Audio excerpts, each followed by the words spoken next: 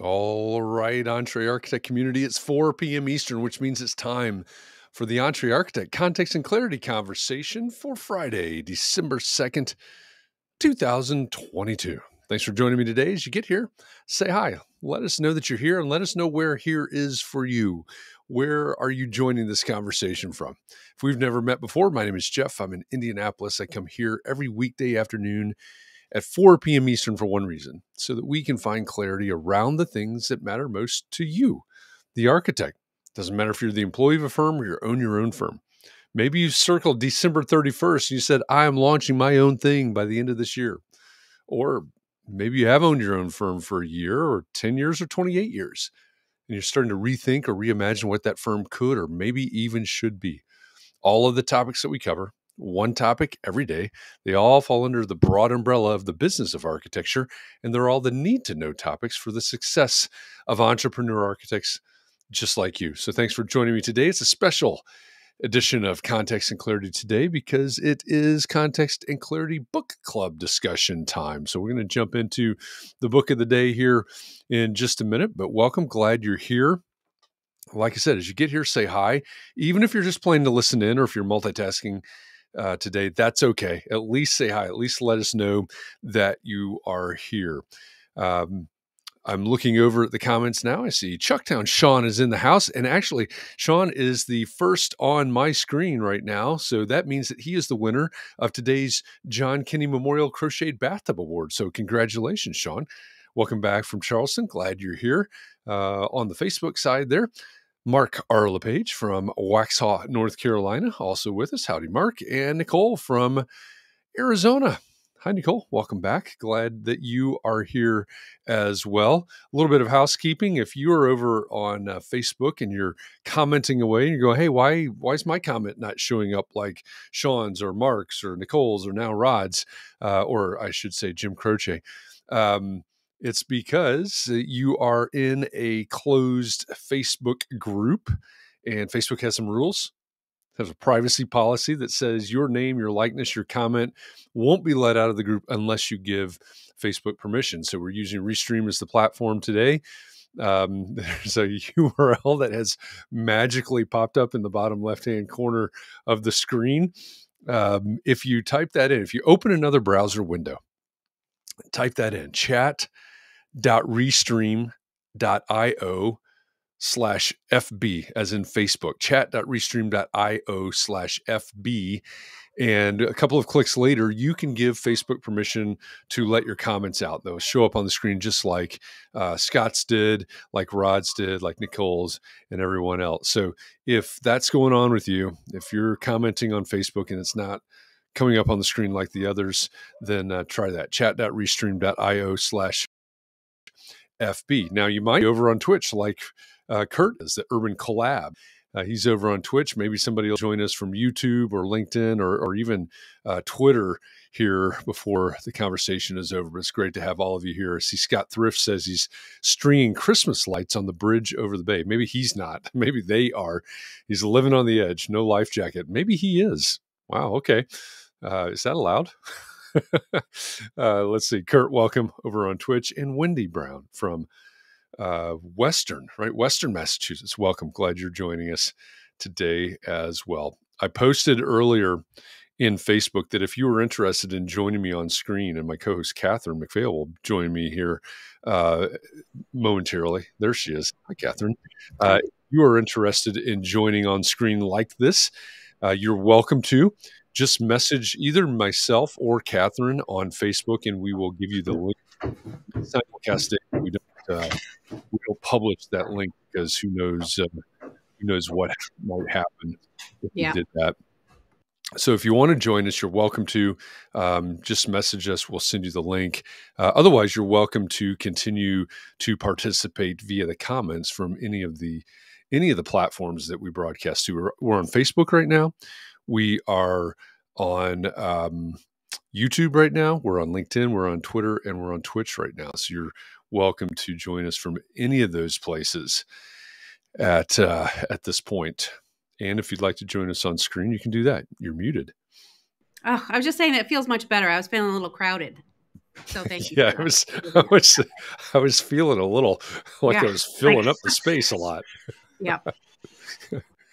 Ed Shannon, welcome back from Spirit Lake, Iowa. Glad you're joining us today as well. All right.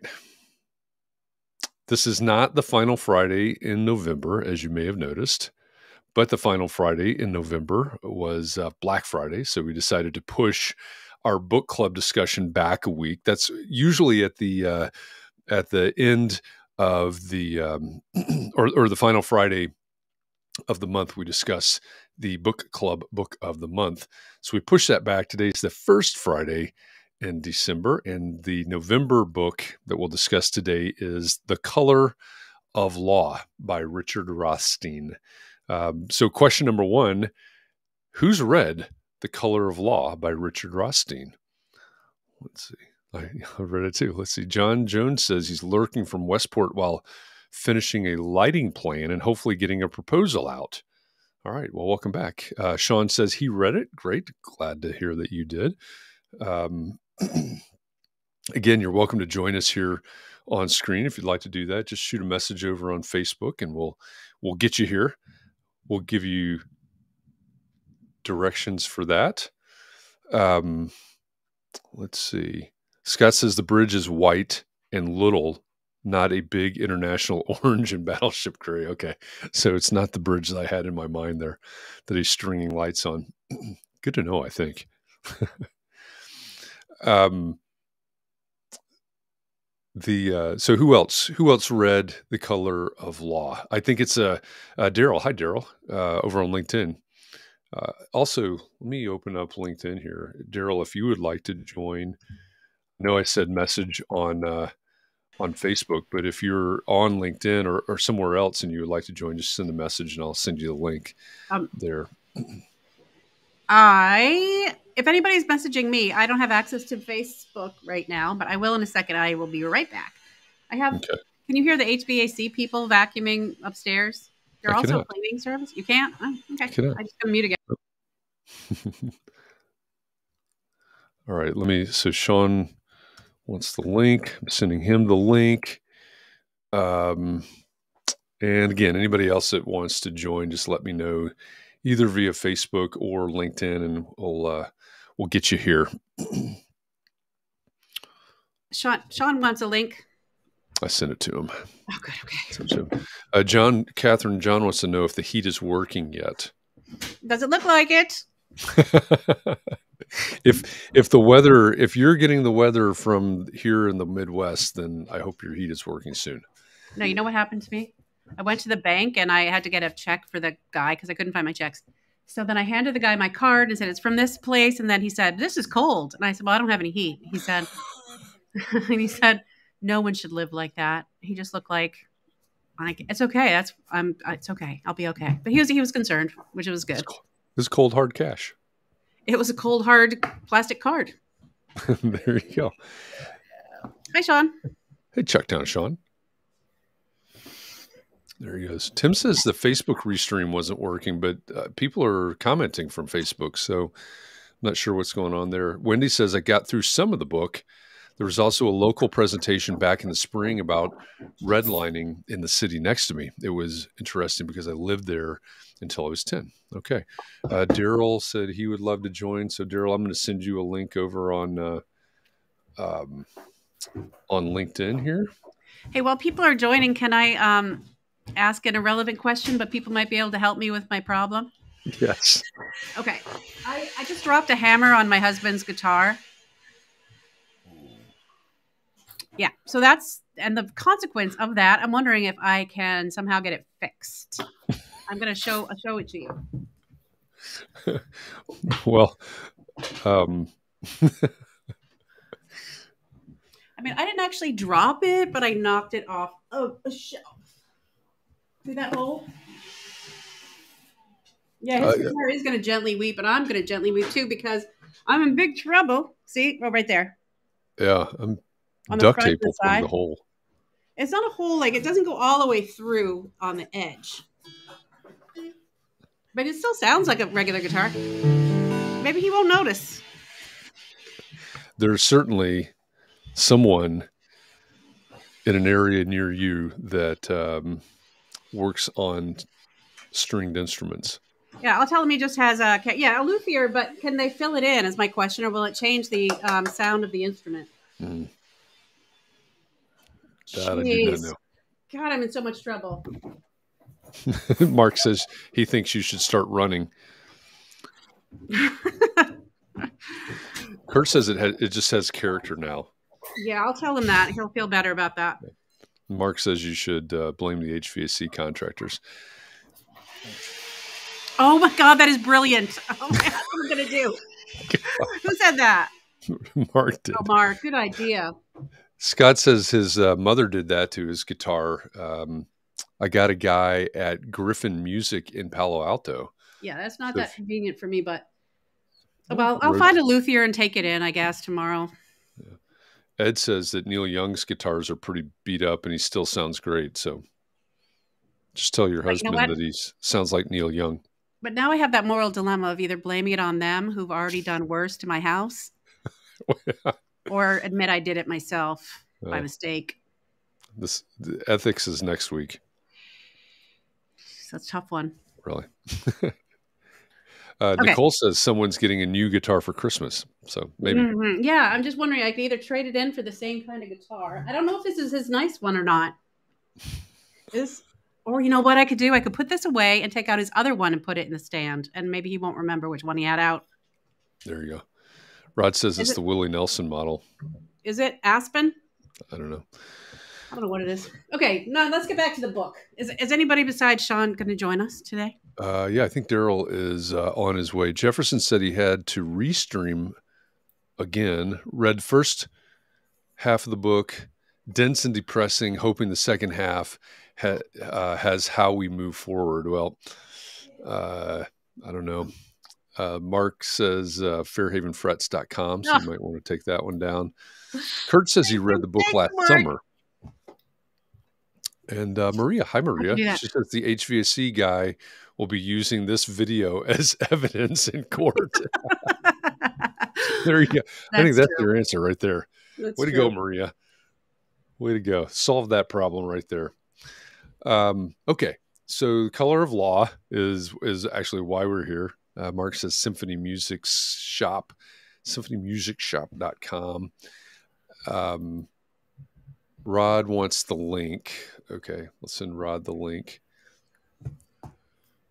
So immediate takeaways. We're still going to have a couple more people coming in here, I think. But immediate takeaways. Sean, I know you were on Clubhouse this morning as we were discussing this, but I don't think you got a chance to speak up. What are your immediate impressions of The Color of Law? To put you on the spot, I guess. Can you hear me? Yeah. Okay. It was eye-opening, but it was also like, yeah, I told you so. Right. For me. Yeah. The depth of it went a lot deeper than I thought it would. Or rather, it went a lot deeper than I had knowledge about. I knew about a few things, things I had seen or heard about from family and friends growing up.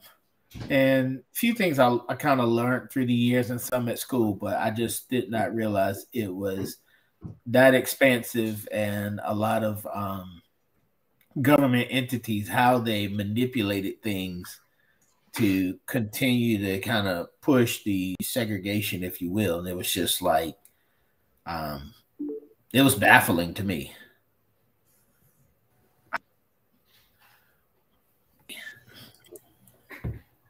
Yeah, it was pretty amazing. I mean, it was really overwhelming, actually. How pervasive it is and was, and that it just seems impossible to get, to get ahead in any way. Yeah, I think for me, the reason when you guys had said the book, this was the book we were going to do, it was around the same time my daughter and I were having conversations about it. And we were having conversations about reparations and things. And I was like, well, you know what?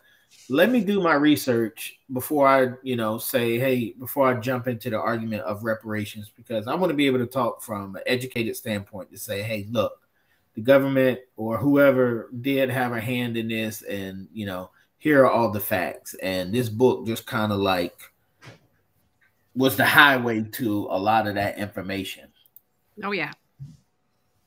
Yeah. I mean, at the end, when he was talking about the buying up, having one version of reparations might be like Levittown, for example, buying up a percentage, like 21% or something of that, of the next 21% of the the next houses that are for sale until I get to like 21% to be purchased by the government and then sold at the at $75,000, which would be the relative amount. It was like the price that Black people could have bought it for back if they had been allowed to buy it, but they weren't allowed to buy it. So now it'd be like $350, $375 or whatever. And then, but it would be available to, would be available to purchase for that much less. The original price. Yeah, for the original price. Because that they should have had access to it then, Surprised that they're only worth that much money. My parents bought a house for $15,000 and sold it for $70,000. So I would have thought that, but that's beside the point. But however much they originally cost. I guess they were like, because what people don't consider when this whole reparations discussion is that they think that I'm echoing here. It's Jeff. Oh, is it? Okay. No, it's not Jeff. It's one of you. Did you guys change your sound? Well, I thought I muted my Facebook. We're okay now. Maybe it was Jeff. Somebody else. People don't realize that just because you end a policy, they think you end a policy, so then everything's equal or everything's equitable now, right? Right. Just like, oh, we ended slavery, so everybody's equal. Well, not really. Nope. And it's the same situation, same case with that example. There's so much loss, probably trillions of dollars in lost, wealth because of these policies, right? Or certain segments of the population. And it needs to be made up somehow. It needs to be paid back. Yeah, I don't know exactly how you pay it back. Maybe examples like that are good examples.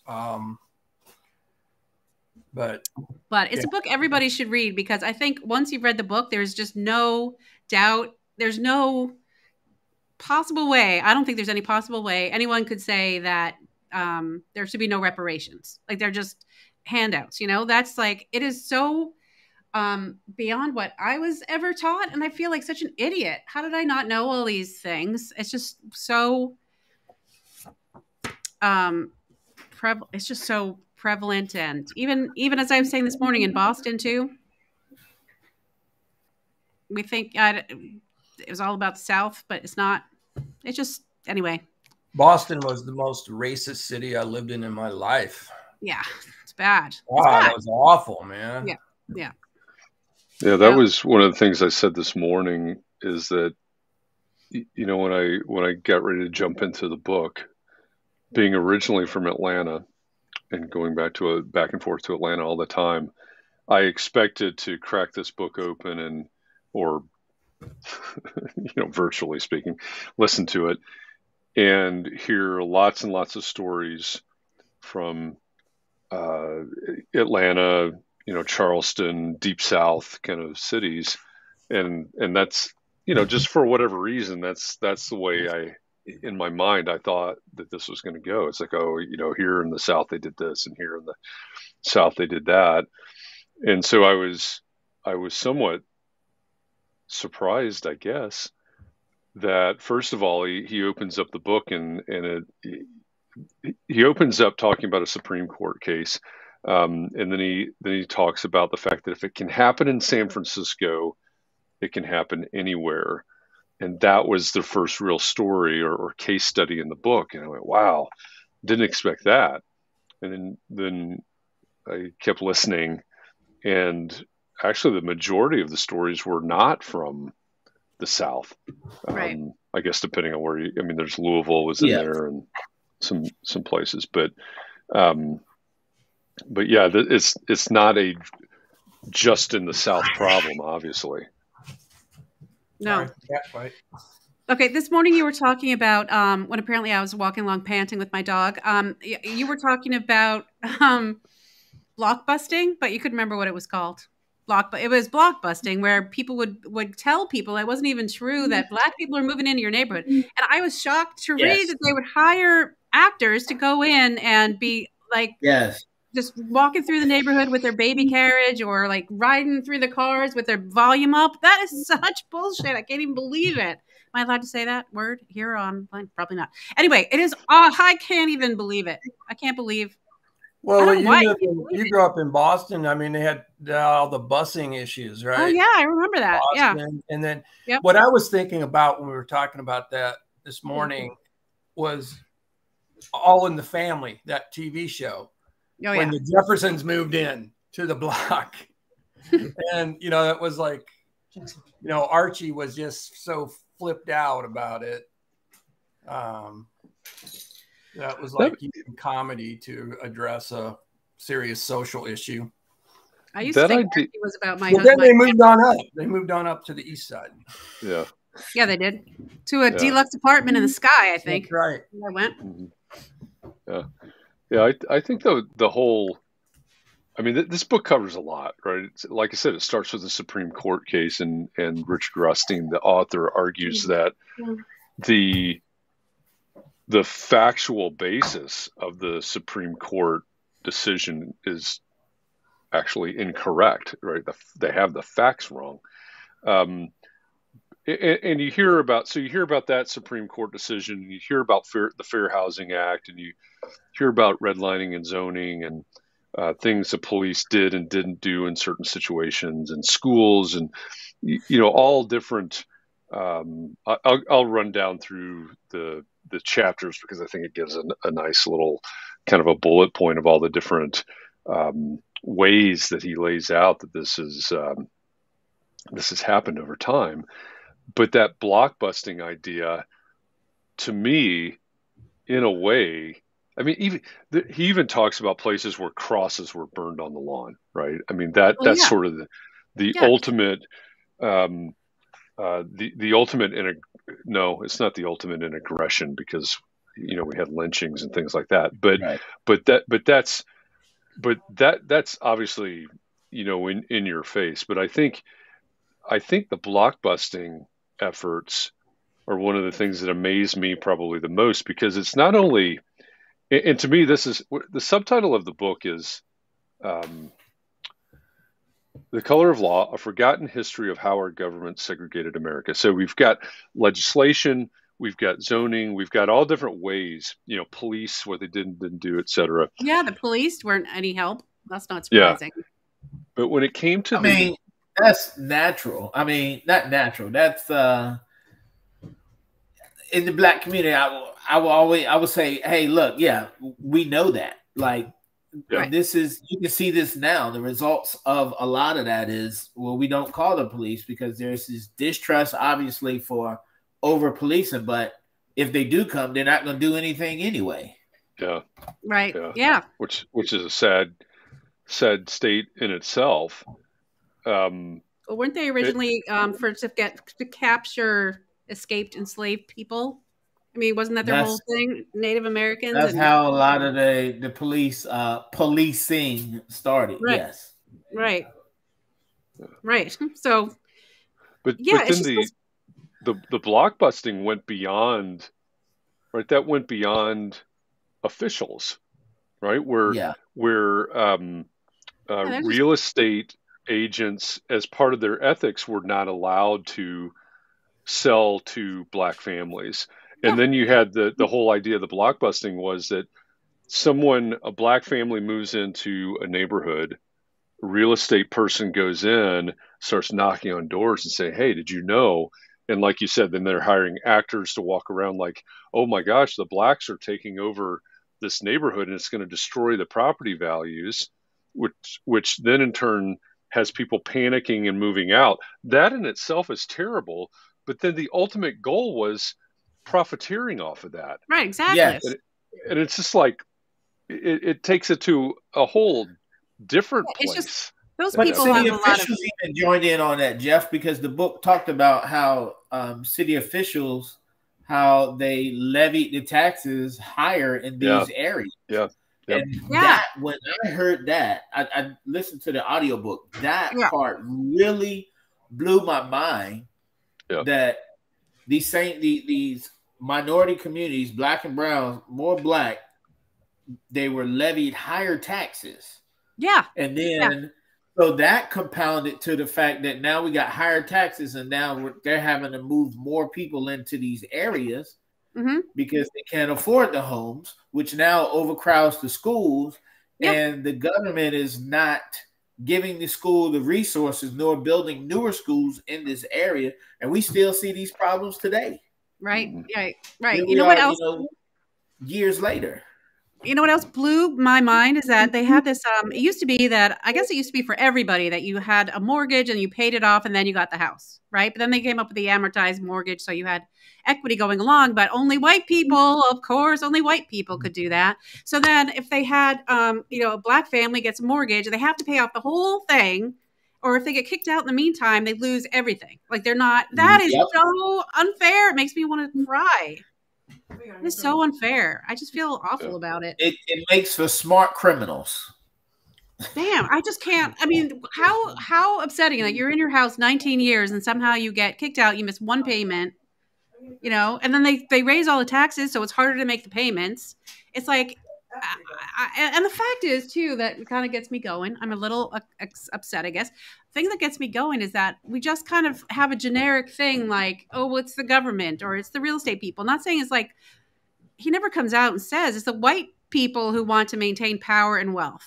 Like we don't, it's like, it's like a passive thing that's happening to all these people, but it was actual white people who wanted to keep all of everything. Anyway, I just wanted to say that. Well, the idea is, and this is the argument when, I start to hear when people start talking about reparations, where it goes to that feeling of, A, I didn't do it. B, why do we have to give something to that person? I'm not getting anything. And it's, I try to tell people when those arguments and things start to come up is, you have to look at our history, and this was done in the reverse. And we see in this book, it was done in reverse. Like they're not getting it. I want it, and I'm going this way, and we're gonna set it up to where these people over here can't get it because they're bad people. Yeah. I would maybe not just say it's white people. It's capitalism.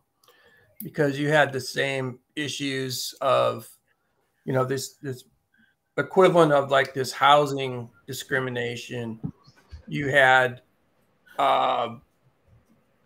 corporate or, these robber barons that wanted to, coal miner owners of coal mines or steel mills or whatever. And then they would threaten, if you don't take less money, we're going to replace you with these Polish coal miners that have just come over kind of thing. So it's just like, these greedy people that will do anything to screw somebody else out of something, Well, we've got a history. So let me back up half a step because, the book, The Color of Law, is purposefully written to look at how the government segregated in terms of essentially black and white, but especially to me, it's a history of how we've mistreated African Americans, over hundreds of years here. But we have a rich history in the United States, and I know it doesn't stop at the United States; it's other places as well. But of the people in power basically mistreating the others, whoever others are. And I said this morning. I said this to somebody the other day as well. As I was listening to this book, I thought, if I close my eyes and I listen to this book, and I imagine it as some sort of dystopian futuristic novel or something like that, or dystopian past, or I don't know, whatever. And then I open my eyes and I look around on December 2nd, 2022, I might go, oh my gosh, this is actually a story about December 2nd, 2022. Because when I look around what we're doing right now in the United States, in our society, we're doing this to a lot of the others, put the others in quotation marks, right?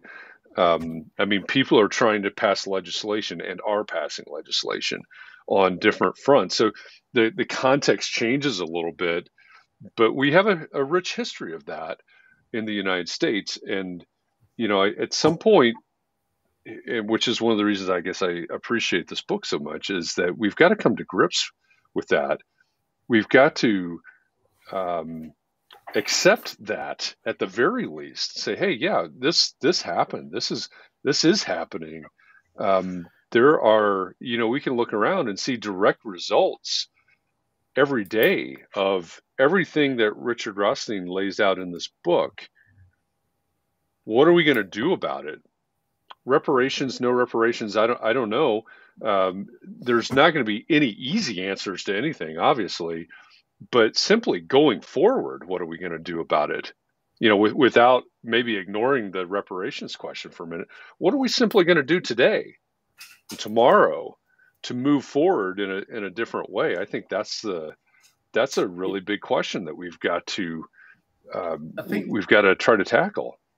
I think as a country, we really do have to look ourselves in the face and understand the race, because yes, it is a problem with capitalism, but it is a larger part race. Because I was just in a lecture about 2 or 3 weeks ago, and it was talking about how there was a city, I believe it was Durham, North Carolina, or Winston-Salem, one of the two, was started as a black town, and it was burnt down, very similar to Tulsa, Oklahoma.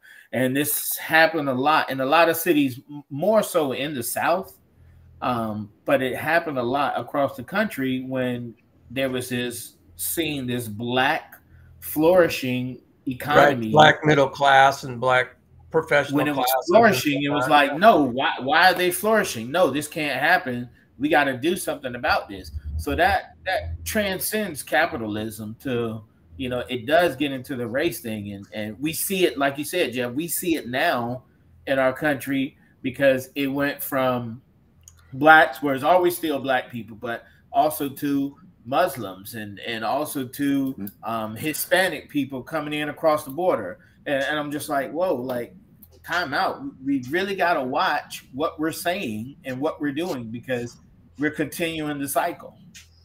Let me ask you this. Is capitalism the tool?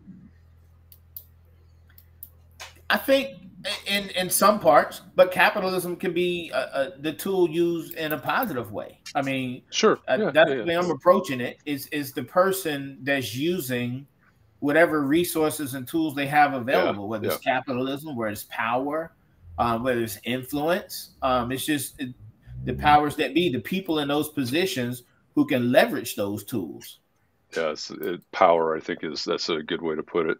Wendy says, I kept wondering how things would be now if they let the integrated neighborhoods be rather than segregating them. What a missed opportunity. Yeah, I mean, just like you were saying, Sean, when the different towns and cities that have been burned down. I mean, you've got all those stories where it was Tulsa, right? That was once the richest Black Wall richest Street, city, Black or Wall Street. Yeah. Black. There you go, Black Wall Street. That's what I was looking for. Mm-hmm. Yeah, what would it be like if that had never happened? Well, that's just a horrifying event that I never knew about either before about 4 years ago. Yeah. I don't know. It's just, regarding what we can do right now, I'm pretty sure I've mentioned this before, but my cousins, there are a group of my cousins and I are putting together a donor advised fund about how we can do reparations to people that our family might have profited off of or kept from, living their lives as they should have or whatever. And, I feel like we can do something like that, but that's not that. I mean, you can't just go give people money, but the idea would be like donating to groups that have come up to try to help marginalized people that we probably had a hand in marginalizing. There's a thought. Go ahead, Rod. Well, there was a comment by Maria about the Treaty of Guadalupe Hidalgo, which was after the Mexican-American War.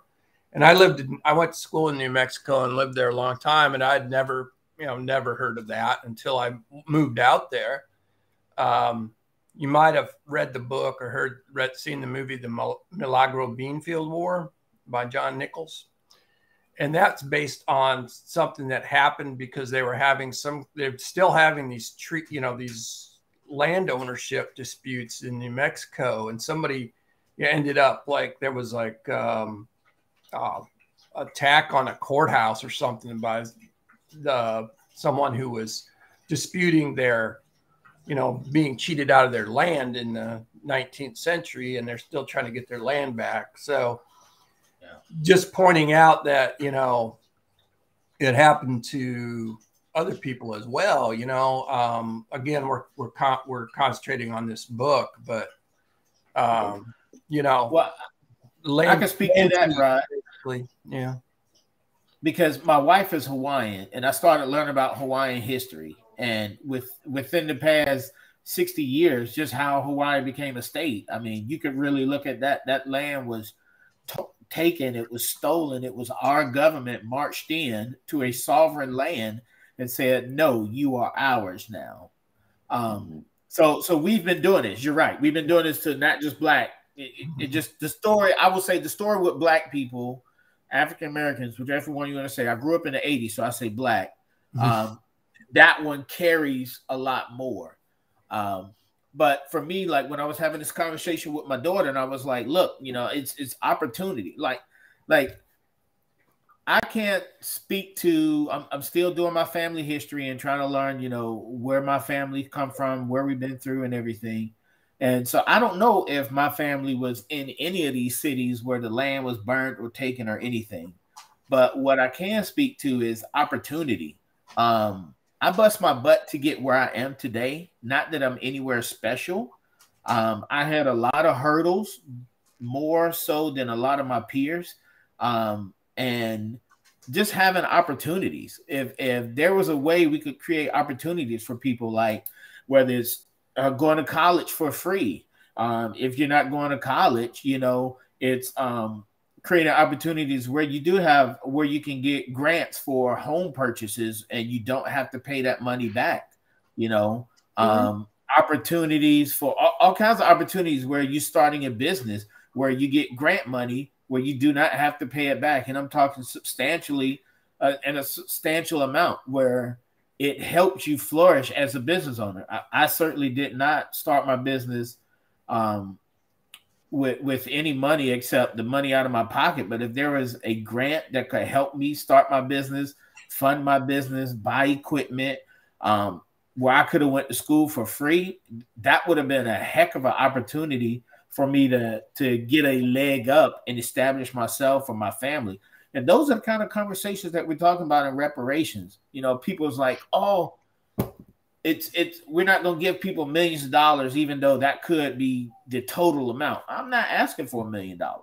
I don't think no one really is, but it's the opportunity, and I'm not even talking about leveling the playing field. It's the opportunity. I come from a family who has been poor for a long time. And reading this book explained to me partially why my family has been poor, because there were neighborhoods that my grandfather who fought in the war couldn't live in, and we were kind of pushed in certain areas. And so having these conversations is great, but we got to, take them to an action and say, hey, look, guys, we got to stop discussing and start doing.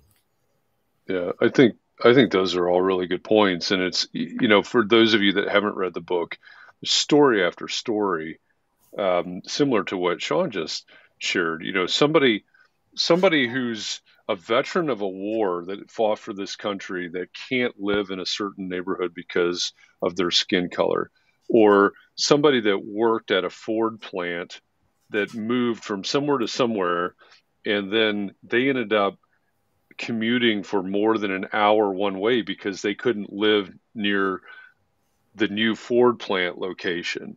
Back to those opportunities. And Sean, you and Catherine were talking about the mortgages, and Kurt brought up the fact that in addition to those mortgages being designed the way they were, that interest rates were higher and also variable and not fixed. One of the things that Wendy brought up here, she says she just learned that the city next door that she was talking about before, when the railroad came to town, they split a fairly prosperous minority neighborhood by running the rails through it. And this put the railroad in the path to access to the center of town. Here in Indianapolis, when they built the interstate system, they took the interstate through basically the near east side of Indianapolis and cut off the working class folks from the jobs downtown. So suddenly, it's not easy to get to, or maybe not even possible to get to your job anymore. There's something I just heard in the last day or two. It didn't have anything to do with this book, but it's a documentary or something about the Edgewood neighborhood in Chicago, that whichever rail company goes through there, they're basically forcing, I think they called it the last middle-class black neighborhood or something like that. But basically a once prosperous, relatively prosperous black neighborhood, they're forcing, it was like 3,000 families out of there so that they can build a rail switching station in there. It's a prime location for them. So, I don't know what they're doing with the trains, but the story is apparently about a woman that said, how did it go? It's more eloquent than I can remember, but it was like, I'll be the last house standing or something like that. She's fighting them and going to court and things like that. But this came up in the conversation yesterday with Melissa Wackerly. What about when there are families whose history and culture and whatever wealth they have accumulated, which may be incredibly modest, is tied up in some lowlands area that's hit by hurricanes, right? What do you do about that? They can't just pick up and move, right? Everything they have is there. I was talking about that this morning. It was a story that I heard on NPR about that very issue.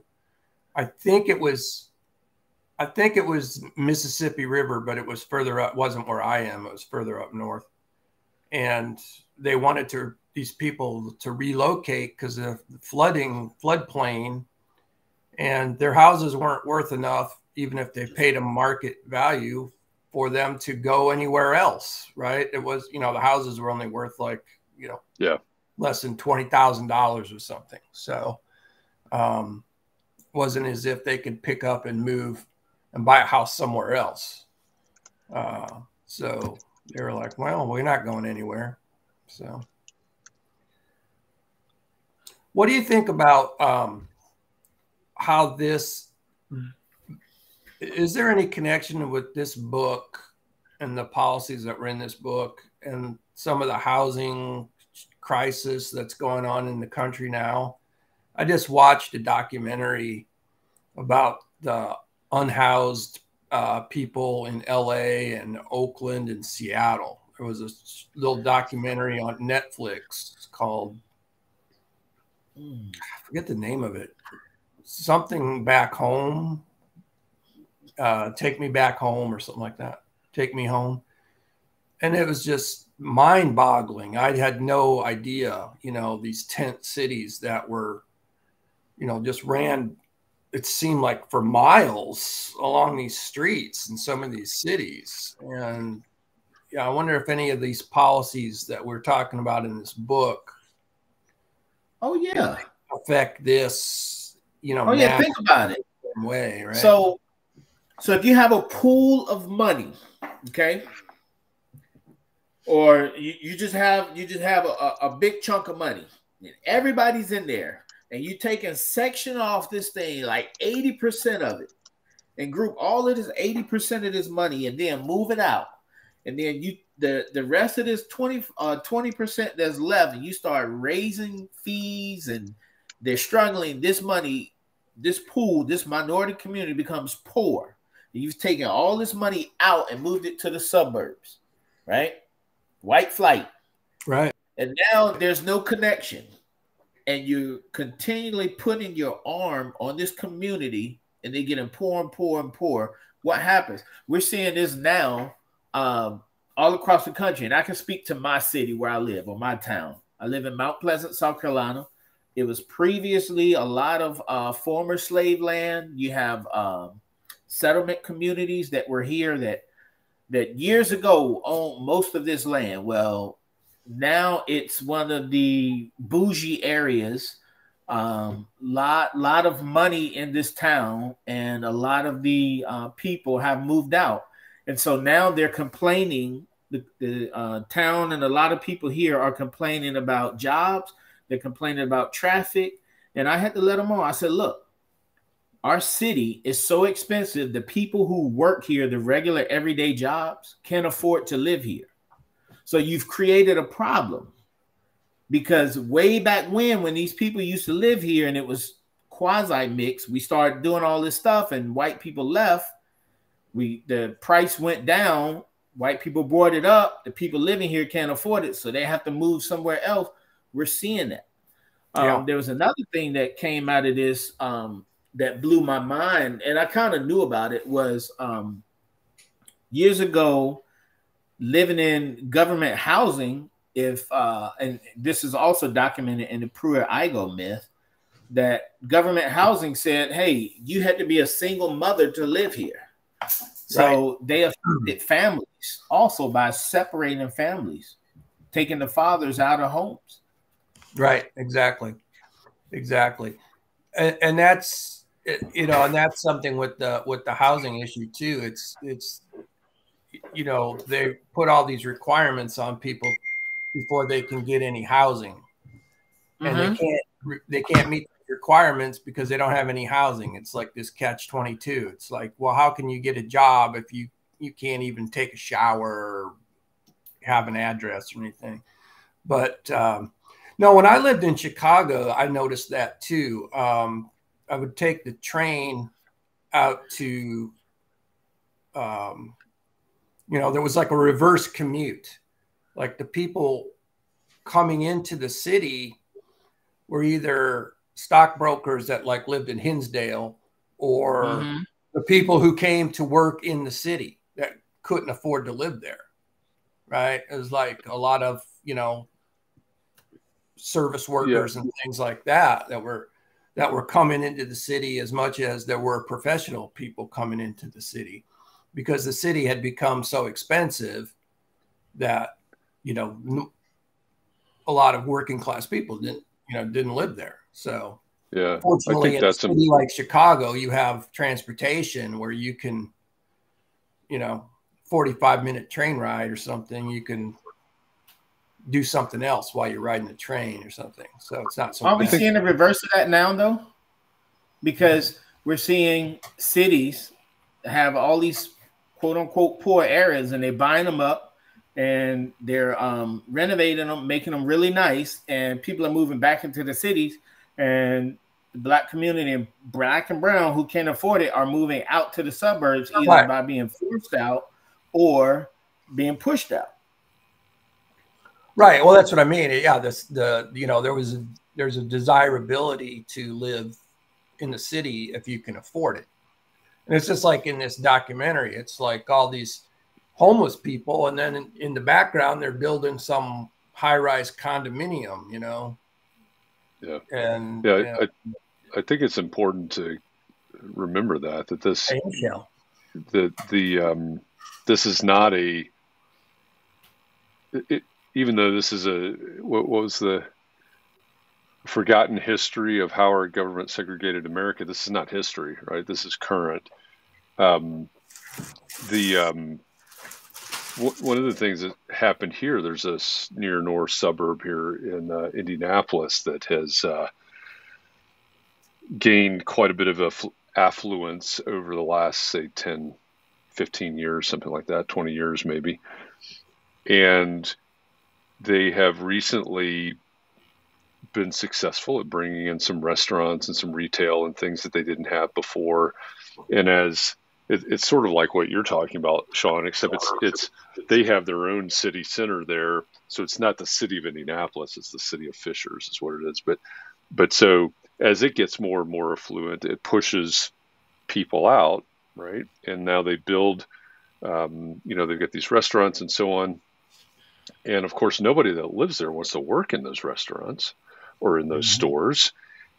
So there's a proposal, and people have been pushing for a long time. The smart people around here have been pushing for a long time for public transportation, especially that runs up what we call the Northeast Corridor, because that's where a lot of the people are doing those commutes that you guys are talking about.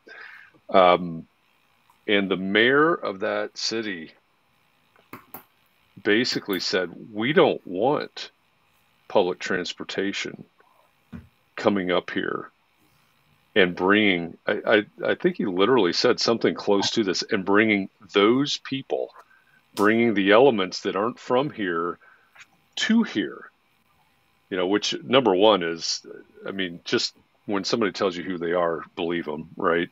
And number two, it's like, hey, what are you doing here? You've got these places, you're celebrating bringing all these places that you want, the restaurants and all of that. Nobody that lives there wants to work there. You don't even want to make it livable for somebody that is going to take one of those jobs, right? You've got whoever it is, it's got to now, because there's no public transportation, how are they going to get there? If they have a car, maybe they have a car, maybe they don't have a car. That now they've got to do this commute that's longer, more expensive, all of those things, because you don't want the rapid transportation of those people to come up here and serve you. That's so offensive on so many different levels that it's not even funny, but that's the attitude. And Chad says, welcome to Hotlanta. Yeah, it's that's not unique to anywhere, right? But it's one of those things. It's just sort of in your face. Let me do a quick. I always thought, it's like I'm in San Diego, and La Jolla has always been kind of like this like uppity, wealthy community. And then I was talking with one of my friends, and she's an architect, and her husband is president of NOMA. I think I put this in the chat, but she was telling me, and La Jolla was one of the areas that said that they didn't want the trolley to come in to, they didn't, when they were putting in the trolley line, like over about 30 years ago, they didn't want the trolley to be coming up to anywhere north or North County, because they didn't want, right? It's the same thing that people say in La Mesa. They don't want, it's like, oh, the trolley brings crime to La Mesa. I'm like, yeah, it doesn't bring crime. But crime trolley. Then she told me, she goes, well, La Jolla used to be black. And I said, what? And I said, like, I've never heard that before from anybody. And she goes, yeah, La Jolla was a black area until they pushed all the blacks out of La Jolla. And then hearing this thing about Palo Alto, right? Again, considered to be this wealthy white area, and that was a black area. And it's interesting. And I can remember, I grew up in Pittsburgh, and it's very it's segregated by the communities, right? And from all over the world, right? People would move into the area and then they would stay with people that were from the country that they were from. And I can remember I asked my mom, like, why don't we have any Black people in our school? And she said, well, the realtors won't sell to them. And I can remember like thinking, what?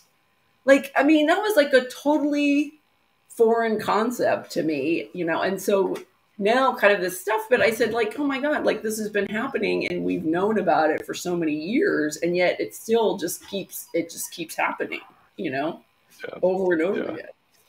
I think so. If you haven't read this book, we're coming up on the hour here. So if you haven't read this book, first of all, you've got to. You just got to read this book, because like LaShawn said at the beginning, some of these things he knew about and had heard about, and some he had not. And I imagine that we're all in that same boat, is that, you've heard this, that, or the other, but I'm pretty sure you don't know the extent of what's covered in this book. So I thought I would give a quick rundown. This is actually the chapter list of the book, but I think it does a good job of sort of giving you the key points of the book. So chapter 1 is public housing as a segregating agent. 2, how racial zoning laws segregated cities. So if you know the term redlining, that's a lot of that. Chapter 3, how the federal government worsened residential segregation. 4, the public-private push to segregate. 5, how the IRS and regulatory agencies furthered segregation. 6, the cooperation of localities, and we touched on that a little bit earlier. 7, unequal incomes and racial residential segregation. 8, the lasting effects of historical segregation. 9, what is to be done. And then there's a postscript that's frequently asked questions. Don't stop at the end of chapter 9. You've got to read or listen, however you're consuming this. You've got to listen to the frequently asked questions, because this was published in 2017. So Richard Rothstein has been out talking about it, and it's been a topic of discussion for 5 years, maybe going on 6 years at this point. And I thought it was intriguing to hear his thoughts in the years since it's been written, based on feedback, pushback, interactions, conversations he's had since it's written. I really think you need to read or listen to the postscript as well. So that's the color of law. Sorry, go ahead. Can I say one thing that I loved in the frequently asked questions? One of the questions was, there is a part in my deed that says that no Black family should be allowed to own this property. Yeah. And then he was saying, instead of just taking that out, or the question was, how do I get that removed? And he said, instead of having it removed, because it's unenforceable now anyway, so just say, this was on my deed, this is repugnant and blah, blah, blah. So you're like disavowing that, or whatever, that would be part of the history. Just keeping it on there is just letting people know what the history of the whole situation has been. I thought that was and then you say that you, like this, it's whatever, you know what I mean? So that it stays in there instead of being erased. Yeah. So that, yeah. I think that's a good point. That was a good one. You don't simply remove the language that restricts a Black family from buying your home, or a Black person from buying your home. You actually repudiate it. So that was a great suggestion. Jessica says in the comments, she says she's really grateful to Sean for being willing to participate in this and offering his perspective. Yeah. Inequity in architecture is hard to ignore. Only 2% of U.S. licensed architects are Black. That's about 2,000. And only 0.4% of U.S.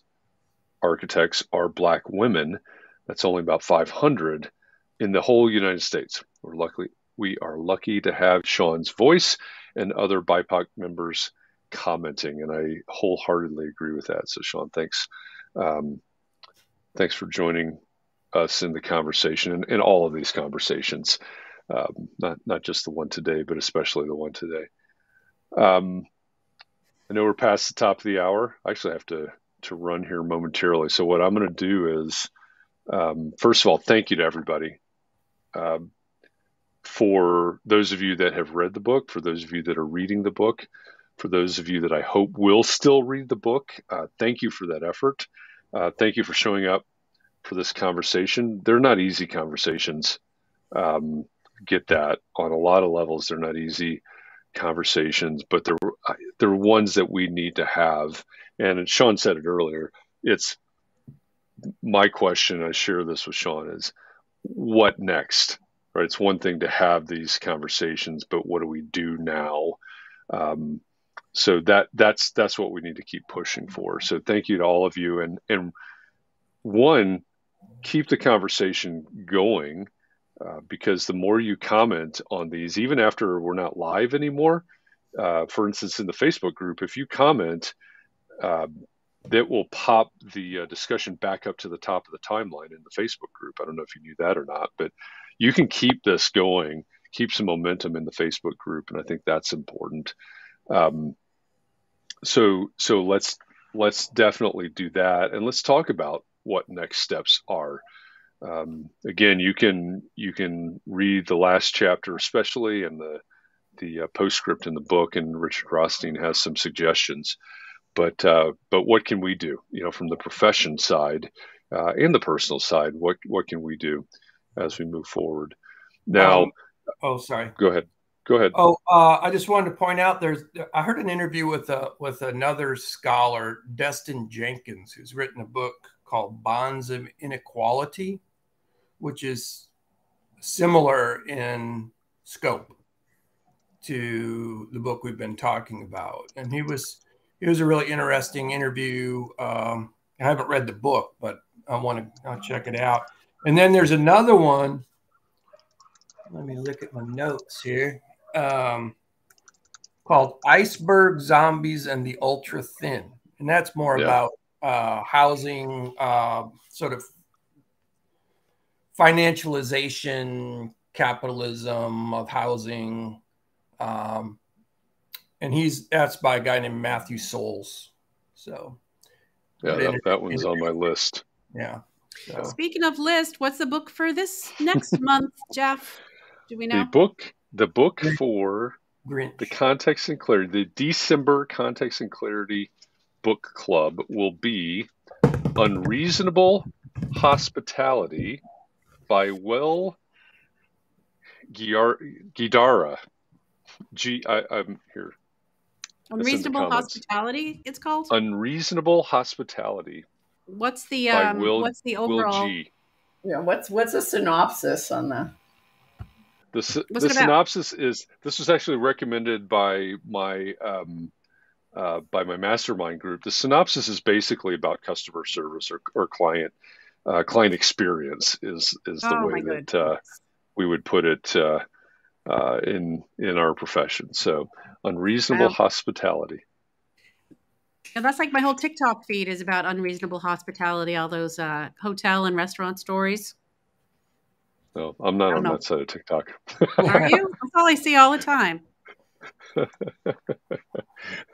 It's not all I see, but it's mostly I see that. Right now, I'm mostly on the music and trivia side of TikTok, it seems, which is not disappointing, honestly. I hear a lot of divorce stories and people cheating, getting cheated on, like all night. That's all I watch. Well, yeah, after you drop hammers on guitars. Thanks for reminding me, Jeff. I'd forgotten about that. Why don't you do one? Why don't you do one like that, Catherine? Me? Yeah, TikTok. I'm still married. I haven't cheated on anybody, and so we about the guitar. Here, I'm thinking of making up a story about this. Well, because my daughter's on TikTok and she would see it, and then I would look very unethical to my daughter, so can't do that. You should be able to get that. You should be able to get that guitar fixed pretty easy, I think. Okay, good. You'll be able to go in and fix that up. It doesn't sound any different. Why is it on the floor anyway? It wasn't on the floor. It was on its stand, and the hammer was on the bookcase. And I knocked the hammer off, and it went boom, boom on the. She's practicing her axe throwing. Is what was really going on. It went boom, boom, like the Law and Order. Kind of more of a casual version of it. Yep. All right. Well, thank you to everybody. Jay Caroli says over here, thanks for putting this book on the list. Thank you to everybody that recommended this book. And so I have this spreadsheet, if you didn't know this, but I have this spreadsheet where I document everybody's recommendations. It's a long list. So thank you to everybody that always recommends books. And, we'll never get to all of them, but there's some great, look, I know we have to go, but are we doing this next year or are we done? Is this our last book? No, put that as you get ready to wrap this up. Yes or no in the comments. Book club next year or not? Chad's mentioned Cliff Notes, and Chad call it Echo Notes. One thing I did say earlier, if we do this next year, that and I may do this whether or not we do the book club next year, I'm probably going to provide Cliff Notes next year in the form of videos. That nothing else to do, Jeff. So yeah, I just sit around here and look at white walls all day. So yeah. Well, I like book club, but I have to say I'm more interested in books like this than say some business book or something. Than say Unreasonable Hospitality. These are more, I think, I don't know. They're more eye-opening, kind of more. Well, they get your juices. Call to action books, I think, and call to action books. That's a good way to put it. Call to action. Call to action books. Yeah, that's a good so we could. I know Jeff loves the business books and loves dark chocolate. These are things I know about Jeff, but we could maybe do half business books and then half call to action books. Call to business books. Call the business books. There you go. Yeah. Well, that's just me. I mean, I don't know. Other people half and half, right? Alternate. Right. We can alternate. Yeah. I mean, we did this year. To Jeff's credit, we did read some non-business books. Like, Sorry I'm Late, I Didn't Want to Come was a surprising one. We've had some non-business. You can tell which ones came directly from recommendations. Yeah, I am. Especially after everybody's books that we read. Can you name all the books? Can you name the books? I can after we wrote them out the other day. Atomic Habits. Yep, that was January. No, what's that one by Chris Voss? My brother actually brought Atomic Habits into the thing, and it's sitting on our coffee table. And every time I look at Atomic Habits, I don't think like, oh, I want to read it. I just think about Jeff and the group. You just feel guilty. That was actually a pretty good book. I mean, that was kind of a call to action book in a way. Anyway, I liked it. Well, we'll talk about that next week. Do you have to read those books, or can you just read the inner sleeve of the book? Or yeah, I gotta say it's a little padded, Rod. You could maybe read the first or the second chapter and then forget the rest of the book. It's how it's like the title of the book, and then there's like a subheading of the book, like do this now, and then it's like tells you what to do, and you don't have to actually read the book because it just told you how to take charge of your life. Take charge of your life and stop worrying. Okay. Right. Good idea. Yeah, stop worrying and go do something. That's the subheading for everything. All right. Well, Jeff, we have to go, right? Or don't you have somewhere to be? Yeah. All right, you got to go. Yep. Here, I'm going to read them real quickly. Atomic Habits was January. Never Split the Difference was February. I read that one. Well, I watched the master class on that one. Yeah, it was a good. That's good. Dare to Lead by Brene Brown was. Oh yeah, I was packing up my house when I listened to that book. April was 7 Habits of Highly Successful People. Stephen Covey. That was a slog. Sorry I'm Late, I Didn't Want to Come was May. I like that one. And we got to talk to the author eventually. Hello, I must be. Like 6 months later or something, right? Yeah. Right. Start with Why. Start with Why was June and July. I read that. And then August was How to Write One Song, Loving the Things We Create and How They Love Us Back. Radical Candor by Kim Scott was September. There you go. October was Profit First by Mike Michalowicz. Did we read Financial Mindset, or was that just me? That was just you because we talked to Joyce Martyr. I wonder how many books you and I have read for our guest, Jeff. But anyway. A lot. Wait, so Color of Law was November. Color of Law was November, right? Yep. And if you're not nice, I'm going to pick. Hang on, I've got to scroll to find the. I forgot the name of it. If you're not nice, I'm going to pick Scramble, a business thriller by Marty Neumeier.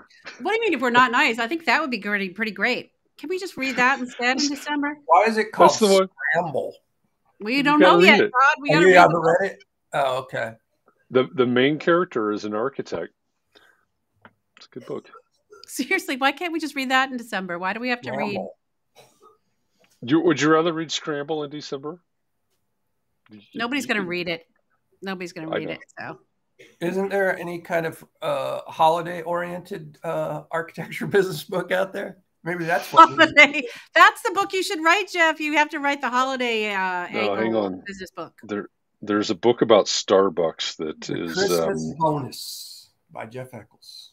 What's the one? There's one about Starbucks that has a Christmas title to it. I forget what it is. Ho ho ho. Yeah. How Starbucks broke my union for Christmas. No, that's not it. Anyway, all right, I gotta go.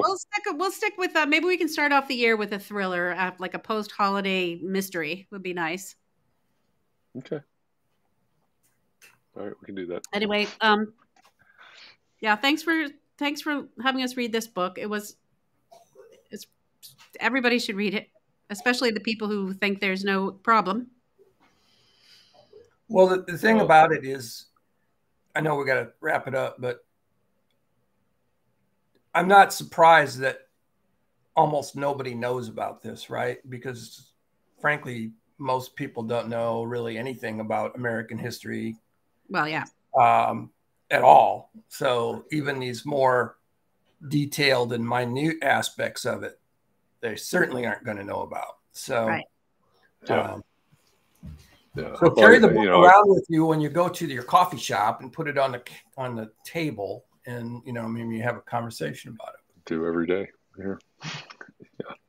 Yeah. It's good points. Next week on Context and Clarity Live, Jamie Claire Kaiser, who is a principal and the director of mergers and acquisition services at Zweig Group. So I'll post about that tomorrow morning. What do you want to know? What do you want to talk about next week? Mergers and acquisitions could be a way for you to get started. Could it be a way for you to grow? Could be a way for you to exit. So, okay, wait. Interesting conversation. Catherine, okay, I just got a thriller book idea just now. Yeah. Jeff you mean said. like for us to Mergers and acquisitions. That's a good one. That's funny, Rod, because I heard mergers and acquisitions also. Murders. That would be a lot more interesting. You guys have. I started today, this morning, I started listening to Bono's new book. Bono. So, I was listening to Randy Rainbow's book, but I didn't like it. I wasn't in the mood, I guess, to listen. I must have been in It's a good book. What's the guest name for next week again, Jeff? I was writing it. Jamie Claire Kaiser. I wish we could have Randy Rainbow. Which is JaimieClairKaiser. There's an awful lot of AIs in her name. Jamie Claire Kaiser. Jamie Claire Kaiser. They probably did that on purpose. We'll have to ask her a burning question. The hard-hitting questions. She's into AI. What can I say? Maybe she is AI. Yeah. Oh, yes. That would be perfect.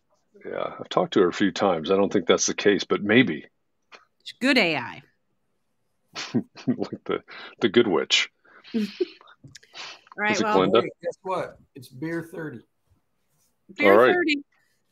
Enjoy the 30. The beer 30. All right, everybody. Thank you. Thanks for good title of a murder ballad, says John Jones. Thanks for this discussion. Again, I know these aren't necessarily easy conversations when we get into topics like this, but really appreciate all of you.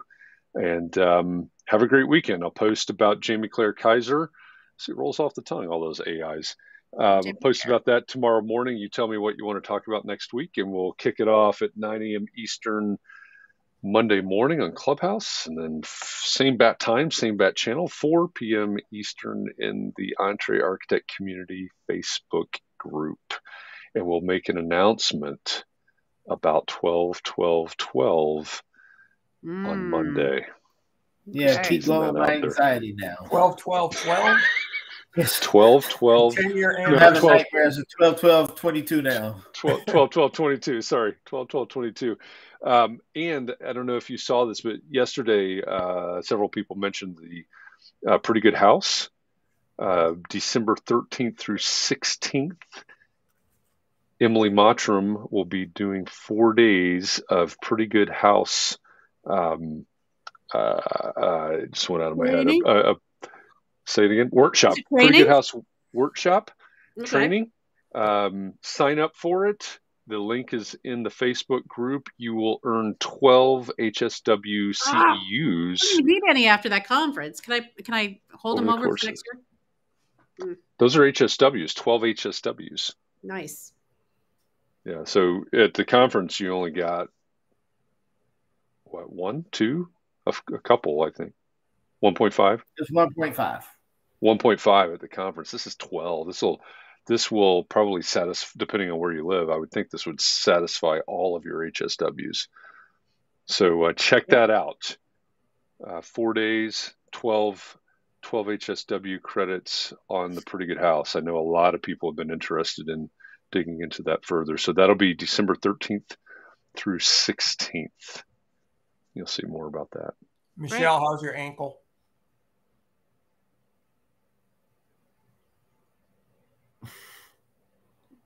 I guess it's fine. It's fine. It's fine. All right, gotta go. All right. Yeah. Bye. Thank you.